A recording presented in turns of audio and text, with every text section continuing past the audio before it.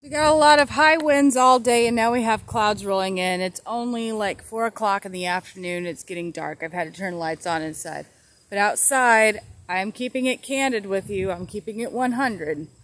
Last night, after I got done running around, I came home. It was too dark to see anything out in the garden, to do anything. But I did find some ripe tomatillos that fell to the ground, and a small one of those Southport white globe onions that I was growing, excuse me. But I'm not John from Will It Grow, and he grows amazing onions. It's my first year growing onions, and honestly, it's a waste of space in my garden because, yeah. Anyway, it was small. It was like that big around, but I'm going to add them to my broths. I did find another, I don't know if that's a Jing orange okra or a red burgundy or whatever. I don't know which is which.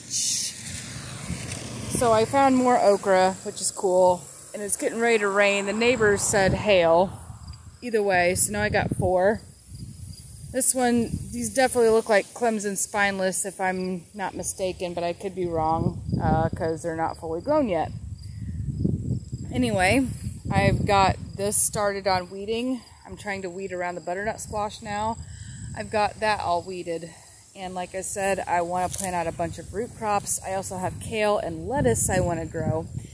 And I might go ahead and put those in the greenhouse and overwinter them in there. We'll just have to see how the space and everything plays out. But I'm excited about how it's looking, and it's looking like, yes, come out here and sow some seeds. And everything needs watered, so it needs to rain. It's only supposed to be a ½ inch, but whatever. And I did spray the fungicide on my bush beans too, because they were getting sartorial leaf spot. And it's basically stopped, and the leaves are getting greener. And obviously the blue is still sticking on there. So I think once I spray at least a Southern Ag, and it's, let me explain the fungicide more. It's not really a bunch of chemicals per se, like Monsanto chemicals. Copper is a natural metal, right? You don't want too much copper in your diet. So the point of not overspraying your plants, because everything you put on your plants, like fluoride, chlorine, all of that stuff, pesticides, herbicides, it grows into your plants and then you eat it. So if you're not supposed to have too much copper in your system, then even though it is a natural metal found in the earth, you don't want to overspray them. But it works. And there's nothing wrong. In fact, it's healthy to have a little bit of copper in your system. So just keep that in mind. That's why I decided to go with it. I'm an advocate against not putting chemicals on my plants. It's just not necessary all the time. But these are the dragon tongue bush beans, and they are super prolific. Let me tell you what, I just picked these yesterday, and there's more. More. See all of them? And when they hit the sun, they get these beautiful purple streaks on them, even more so than this one. They end up cooking yellow. And they're considered a wax bean, but they taste like green beans. So I really, really love those bush beans. And I'm going to grow those every single year because I love them so much. So I guess it's another mini garden tour / follow-up on the fungicide thing. I just want to keep it candid with you. I did not get to water or spray fungicide last night. And now it's going to rain. And the manufacturer's instructions say on the fungicide that you should spray the fungicide under 90 degrees Fahrenheit and before 24 hours of your next rain. And I knew the forecast on several sources were calling for rain today. I didn't know. It was dark out, and honestly, I just thought it was best to wait.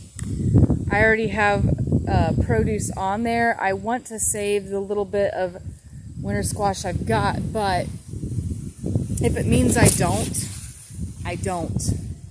because my acorn squash, I think I've pulled off everything that I can so far, but I want to spray the fungicide and try to keep those plants going for sure. And look, I got more Amish paste out there to pick. I mean, the tomatoes are booming and a lot of other things are booming. Squash just isn't this year, and that's okay. I did clear out some of those brassicas that just went to crap, like the broccoli and cauliflower. Those just had to go. I'm not even sure what this plant is. I just figured let it go and see what it is. But I think I want to finish this whole row out with the Detroit red and then those golden beets that I've got. We really love the pickled beets I made, and we really would love to have more. So I think I want to do that. I also have rutabaga seeds. I got to fit those in somewhere. And I got the Kyoto red carrots that are supposed to be amazing for a fall crop. That's why Baker Creek Heirloom Seeds sent them to me free. They said they're amazing fall crop. I got to fit those in somewhere. So, yes. This is the conundrum I'm at. I got to clear up the space, see what I got, see what I'm working with. I might end up redirecting this butternut squash vines over the fence. I mean, I'll mow around it. That's not a problem. But I have to have garden space. You know? Hey, look, it's another volunteer tomatillo. Goodness gracious, they just pop up everywhere. They were definitely a hit last year, and, well, they love my conditions, so I guess I'm a tomatillo grower this year? Question mark, question mark. So, yeah, I hope, ooh, I'm stepping on crunchy brassica leaves. Oh, that's from the Calabos cabbage that I pulled off yesterday.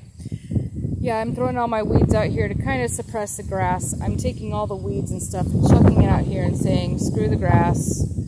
I don't want you out here anyway. So that's what's going on.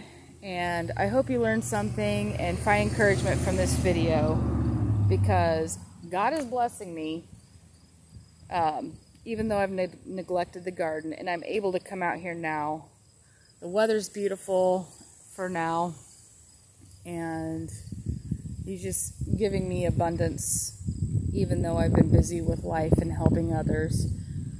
So, yeah, just want to let you know you don't have to be perfect to grow food. And with that note, I love you, and so does Jesus. God bless.